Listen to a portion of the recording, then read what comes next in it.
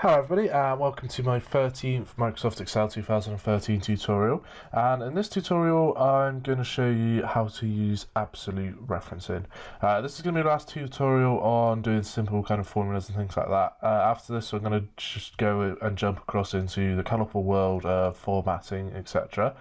But before we do that, I just want to go through absolute referencing. And absolute referencing is one of the single kind of efficiency improving features of Excel, and not enough people know how to do absolute referencing, so I wanted to get it in early in the tutorials, and I want everyone who watches this to kind of understand just how much of a difference they make when you're writing your formulas. What absolute referencing does, so if I just show you doing some formulas here, so I'm just going to do equals that one times the one above it. And I'm just going to make sure everything's set to general format. And if we just click and drag this formula down, so you'll already have seen from the previous tutorials or from using Excel itself, as you drag a formula down, it changes which cells it's referencing. So as we go down one, the references for the formula go down one. And although this is really useful, sometimes this is not what you want to do, and you'll see here that I'm just doing a quick multiplication table, and by the time you get to here, it's actually too much calculation for Excel to handle, because it's trying to do like 10 times some kind of 10 times 10 times 10, 10, 10, 10, 10, 10, 10, and it's just insane. So quite often what we want, so here what I actually wanted was for these cells down here to be referencing that row, this row up here and this column. I wanted to do me a kind of multiplication table, and what a lot of people I see do, and it makes me cry a little bit inside every time I see them do it, is they'll literally retype the formula every time.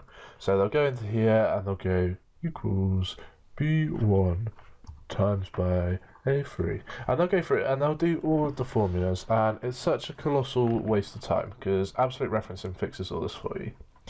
Essentially what you do is when you're in your formula, you highlight, or just after you finish typing, so let's delete these and start again. So let's do equals B1. Now before we carry on, we can decide how we want this to be referenced, whether we want it to be relative referencing like it is at the moment, or whether we want it to be absolute referencing. And the way that we do this is we put dollar signs before either the B or the 1. If we put a dollar sign before the B, that means whenever we move our formula around, that B is never going to change. So if we move it across one, it's still going to say B. If we move it down one, it's still going to say B, although it would say B anyway. We move it left one, it's still going to say B rather than A or C or D. So if we put a dollar sign here, and we drag this across, you'll see that it's literally just still referencing B1, but if we drag it down, it's going to go to B2, B3, B4, B5, because we haven't put a dollar sign before the number. Now, if we put a dollar sign before the number as well, then it's going to reference B1, and if we click and drag it down, so say we put it down here, then it's still going to say B1. So if you've got a particular cell that you always want to have as the answer, so say you've got some kind of conversion rate or something like that, then you put in both the dollar signs. So in this example, I want this row here to stay the same, so I'm going to want a dollar over the 1, and then I want it always to be column A, so I'm going to want a dollar over the A. So if we do equals B1, and then I always want it to be 1, so I put in a dollar there. And then we do times by A2, and I always want it to be A, so I put a dollar before the A. And now if I press enter, you'll see it's doing 4 by 4, and then if I copy and paste this everywhere in my grid, then it's going to do the multiplication table exactly as I wanted. So if we look in here, you'll see that it's referencing the top one and it's referencing the column A. And that is just a really powerful way of making sure that your formulas are really quick to write, because you can click and drag them around, you can copy and paste them everywhere, and if you've got your referencing right, then you normally only need to write one formula. The other thing to just note is I've probably been doing it the slow way. You can actually just do equals, select your cell that you want to do, and then press F4. And the first iteration of F4 puts dollars behind both of them.